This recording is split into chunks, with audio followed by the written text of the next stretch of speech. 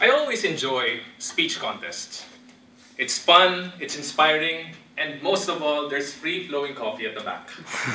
Fellow Toastmasters, contest master, I like listening to inspiring stories.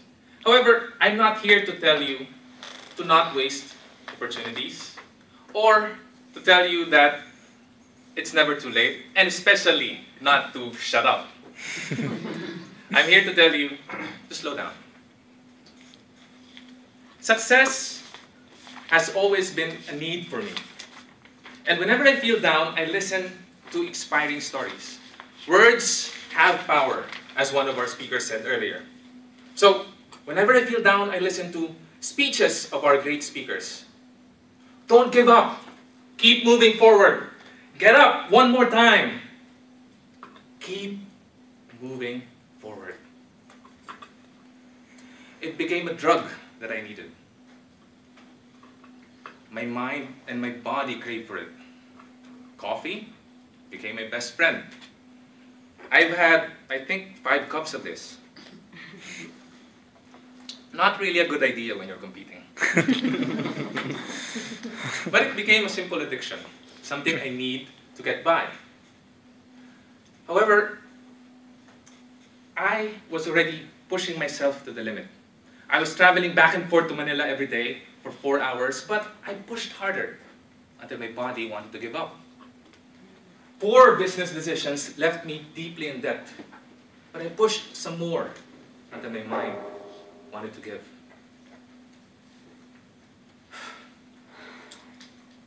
I pushed and I pushed and I pushed because success is just around the corner. I just need to push just a little more. Just a little more. I pushed until I reached my breaking point. But no amount of speeches, no amount of inspiration, and no amount of advice could get me up. Defeated, I raised my hand in surrender and said, I give up. It's funny how giving up feels. For one, it clears your mind. As I was sipping my cup of coffee that day, an image of my grandfather suddenly appeared. I saw my grandfather fixing us a cup of coffee. My grandfather wasn't successful. He wasn't rich. But he was content. And he was happy. As he fixed us each a cup of coffee, he took a sip in his cup.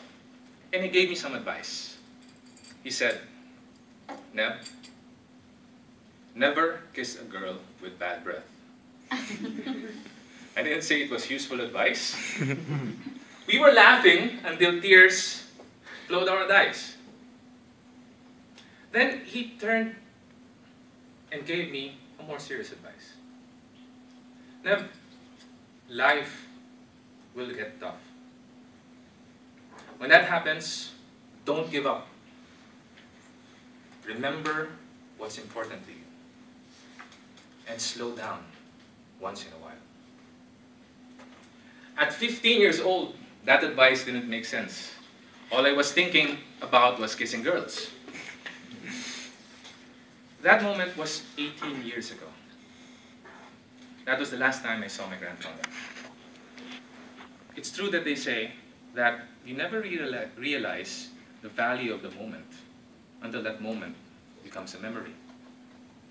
Now, whenever I smell coffee, I get brought back to that day.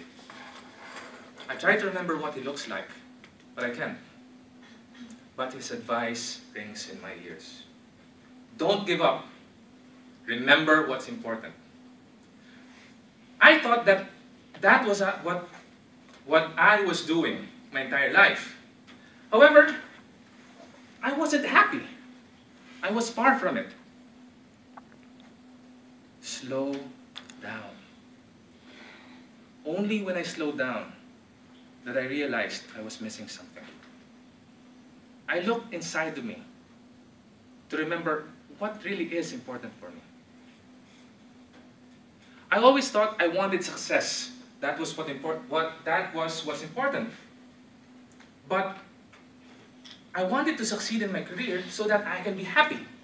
I wanted to be rich so I could spend time with my friends and family.